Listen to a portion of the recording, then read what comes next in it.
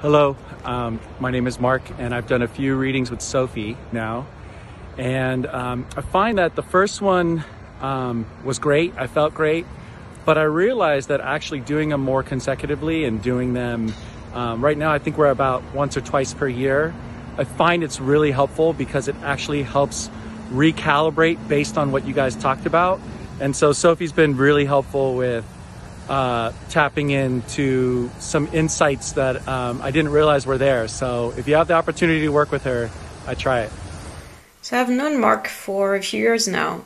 We didn't know each other very well, but we're in some salsa dance crew, hanging out every weekend at the social mainly and sharing out some friends.